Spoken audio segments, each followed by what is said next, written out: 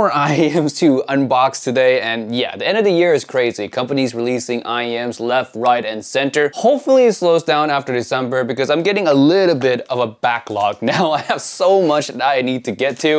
It is impossible. It really is. So today we're taking a look at 3 IEMs, some accessories from Dunu, and also this Waifu stand.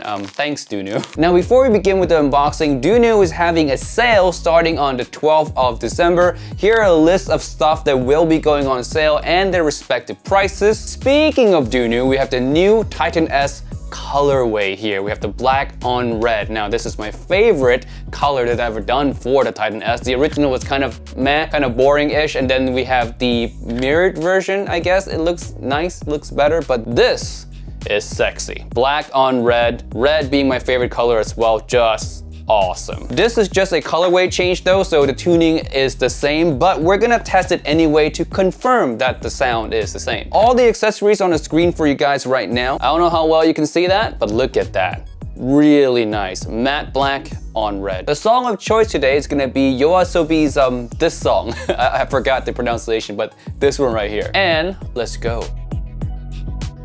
It sounds exactly like how I remember the Titan S sounding. So yeah, same tuning, just different, better looking colorway. If you already own a Titan S, there's really no reason to buy this. If you don't own a Titan S yet, maybe consider this color if it suits your preference. Next on the list, we have the Celest or Canera Pandamon. Now, this has been getting some hype in the Facebook community, so let's test it out. Remove the panda sleeve to reveal the IEM sitting in there like so. Now, I've always been a fan of Canera's packaging, and this time's no difference. It's cool, yeah, it stands out. All the accessories are on the screen for you guys right now.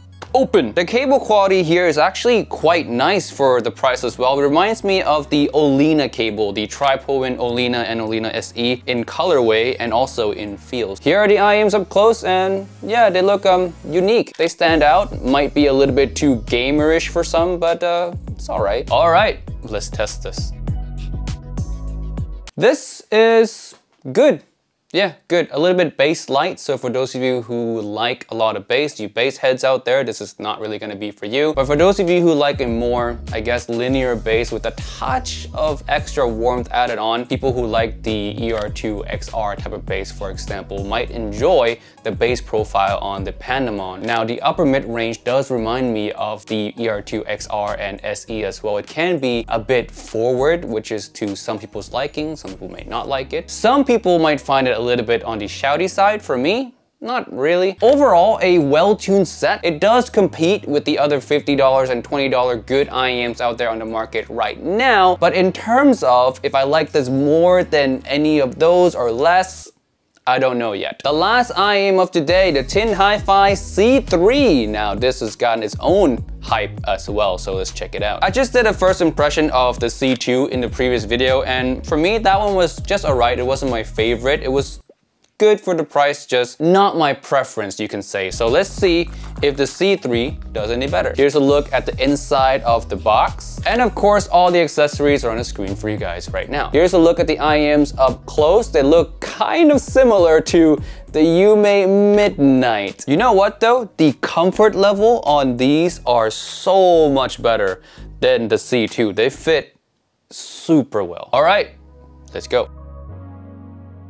I like this one better than the C2. This one has a more relaxed treble and relaxed timbre in general. It's also more balanced, meaning that it has more bass than the C2. That kind of evens out with the gain area too. So it sounds more balanced, more bassy, also a little bit more warm. The C2, that extension in the 5 to 6K is a little bit too much for me, and it makes the, especially female vocals, not as natural. Now, I know this one is slightly bit more expensive than the C2, which can be to its deficit because a lot of IEMs are getting really cheap nowadays, and good tunings are very easy to find now at around $20-something. So the C3 being priced where it's at is still good, but you know, other options also exist. For this price range, $20 to $100, I still like the Wan-Er a lot. The C3 is up there, but being that it is more expensive, harder to recommend. All right, that's all the IEMs. Now we have the Dunu accessories to check out here. Let's first start off with this acrylic stand. This is the new Dunu Kima waifu stand. There you go, and it's quite a big stand as well. So yeah, if you wanna get this, I don't know if this is available for sale or not. Yeah. The next two accessories, we have Dunu's new ear tips. We have the S&S ear tips and also the candy ear tips. The S&S ear tips, I'll put a picture on the screen for you guys right now. These are really good. They are right now my favorite ear tips to use. I use them on the Annihilator, I use them on the Oracle, I use them on pretty much anything I can use them on, and I don't have enough of them. So finally, I have more. Now the size I recommend for these are gonna be the medium or the large size. The small one I feel like is a little bit too small. If you have really small ears, sure, go for the smaller size, but for me, the best fits are the medium and the large ones. Candy ear tips. Now these I have not tried, so let's open them up. Here's the box that it comes in. Here's the back of the box. Open up. And there you go, the tips inside like so. Now at first look and feel, they do remind me somewhat of spin fit tips, but yeah, let's try them out. I have my SA6 Ultra here. I'm just gonna take out the S&S tips that I've been using on these and put on the candy tips. SA6 Ultra is just so dang good.